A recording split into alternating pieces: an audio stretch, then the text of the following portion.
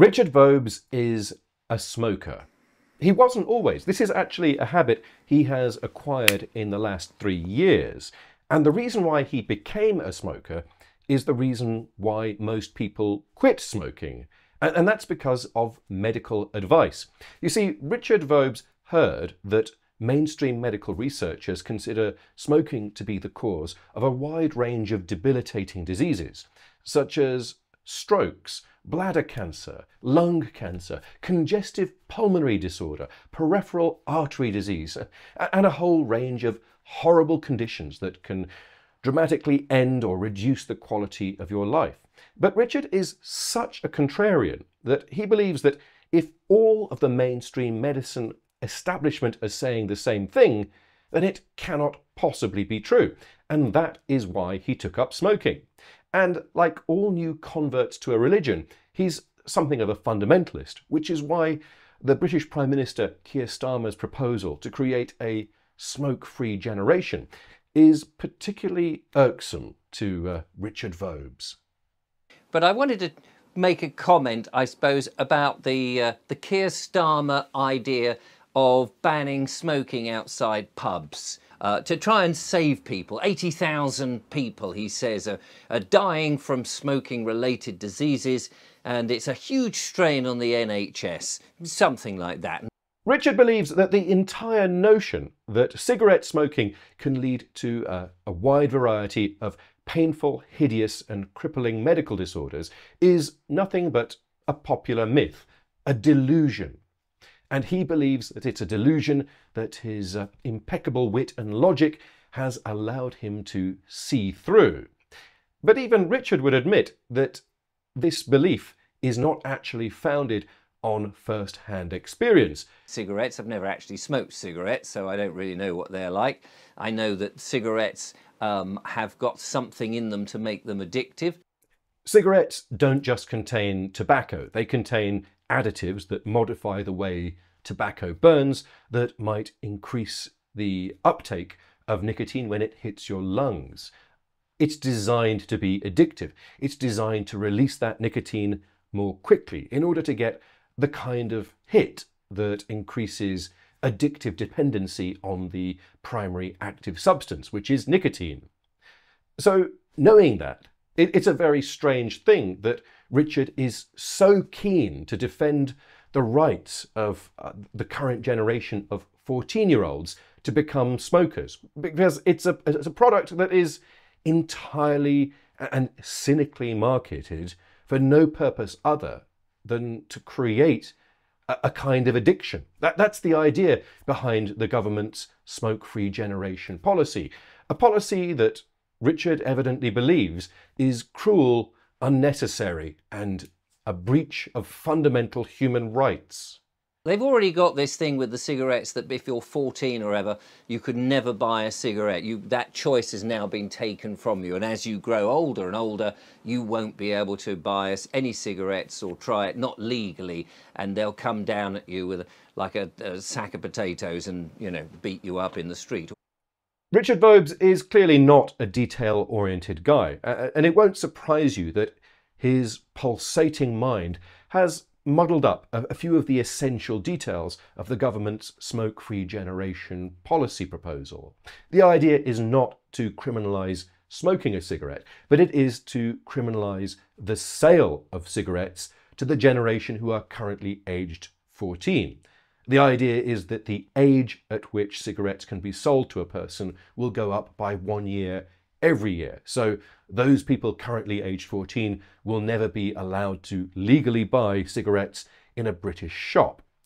That, to Richard Vobes, is a clear and terrible violation of their human rights. He believes that it's the right of any Englishman to buy as many cigarettes as they want, and that right is clearly being trampled by a government gone mad.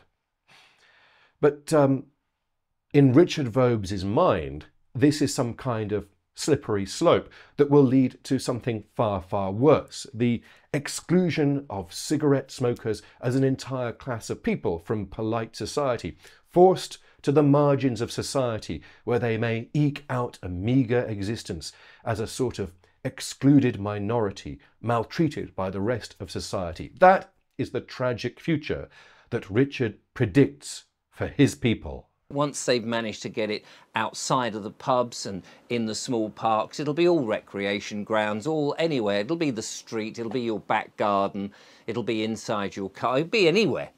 This is the tyrannical overreach of a government that has gone mad with power. It is clearly violating the rights of Richard Vobes as an Englishman to do just what the hell he wants in his van. If he wants to drive from Worthing to London as he hurtles through the night on the A24 and simultaneously smoke, change gear and steer his vehicle at the same time, then it should be his God-given right as an Englishman. And no government should take that right away from him. After all, this government clearly isn't doing it for safety. The notion that smoking whilst operating a vehicle might be dangerous is clearly nonsensical, as the notion that smoking 20 a day Benson and Hedges might lead to a series of painful and crippling heart conditions. These are ridiculous notions that Richard has already refuted. He can see through the nonsense. He knows that none of this has anything to do with the government's desire to preserve our lives or simply reduce the costs to our National Health Service due to smoking and presumably also smoke driving incidents. I don't think the government give one iota about your health. After all, let's face it, they're spraying the skies with heavy metals, they're putting fluoride into the water, they're radiating us with their 5G towers, they're pushing us into these 15-minute cities with mean little houses. Another gleaming nugget of logic plopped out of Richard's loosening sphincter of wisdom. The idea that other things exist, therefore the government's stated goals for the smoke-free generation policy could not possibly be what they claim to be. Specifically, the idea that the 5G phone system exists, the data carrier system for the next generation of connected devices. Richard has watched too many Mark Steele videos, and he believes that this is not a communication system, but some kind of deadly weapon mounted on phone masts.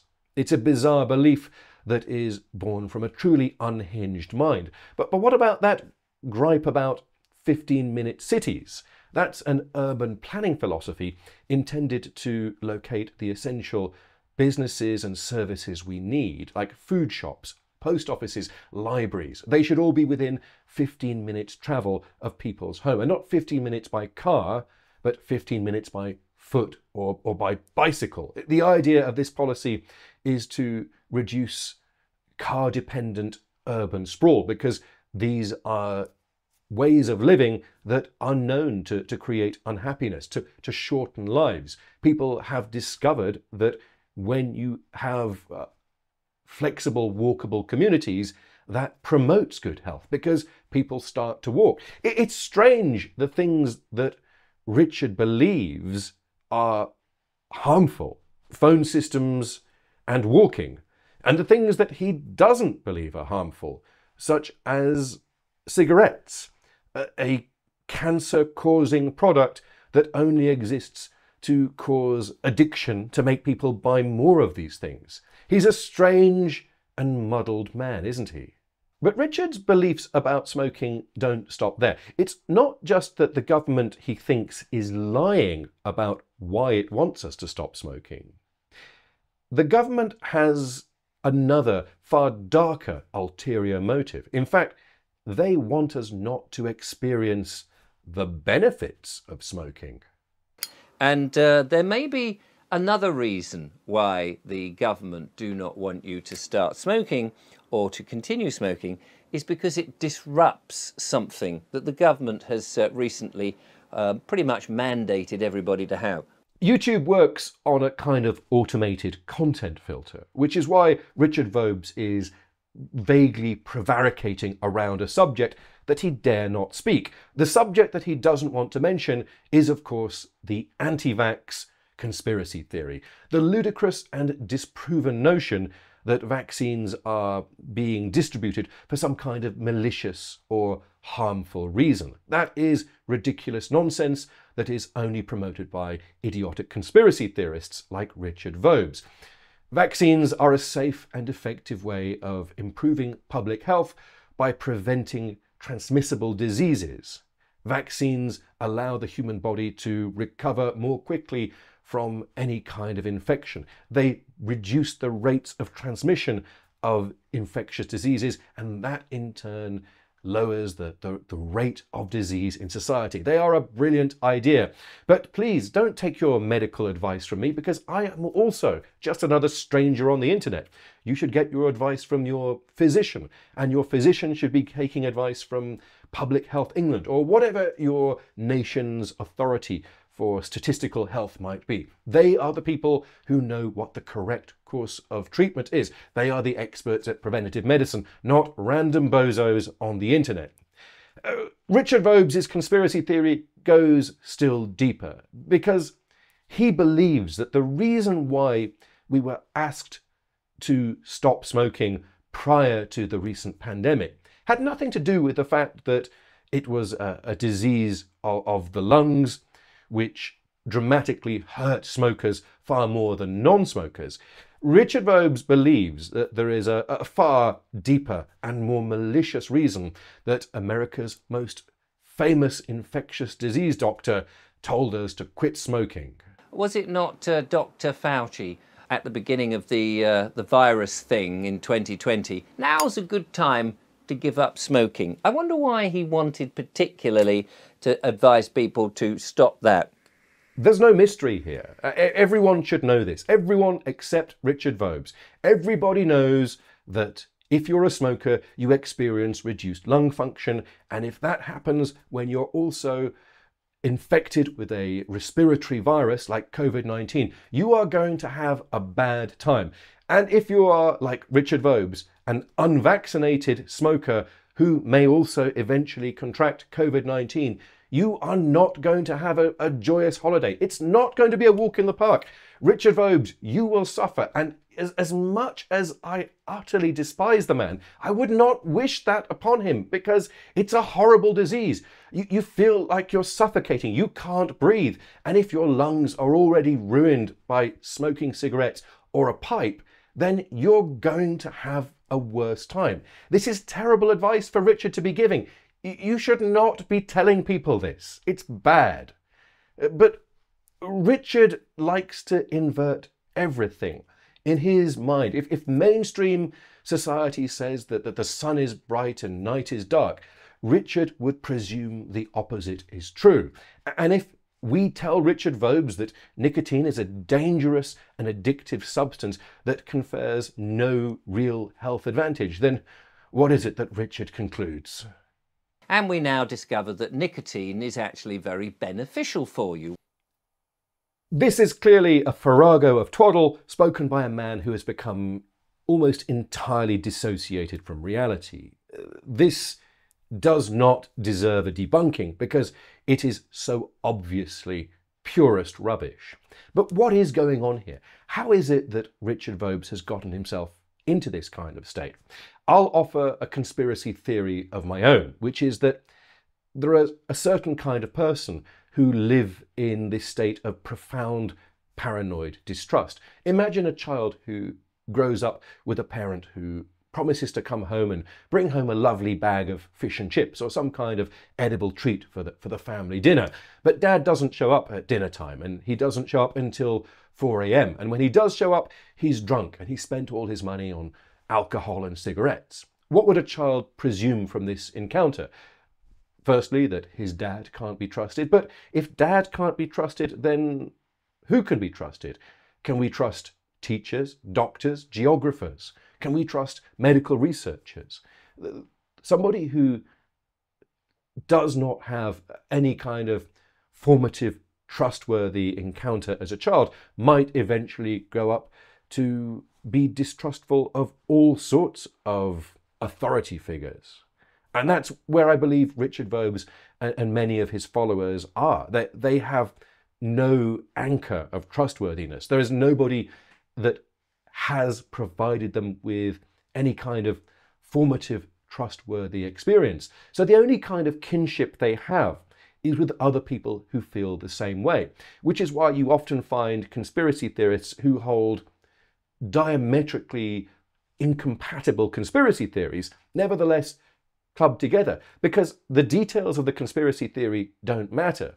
What matters is all the stuff they agree they disagree with. And in Richard Vobes' case and his followers, the stuff they disagree with is everything that mainstream science says is right.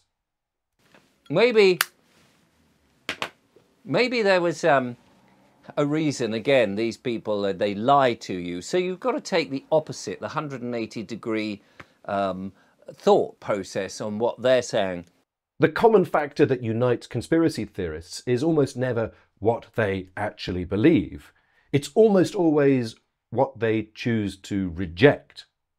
So you might find an anti-vaxxer and a flat earther becoming close friends, not because they share the same theories, but because they both believe that the standard scientific method cannot possibly answer questions about infectious diseases or indeed the shape of the earth. It's a strange, paranoid worldview that can lead to some bizarre conclusions, such as, what about those warnings you find on cigarette packets or tobacco products that tell you that the product that you're about to consume can lead to health problems? Well, Richard has a solution for that.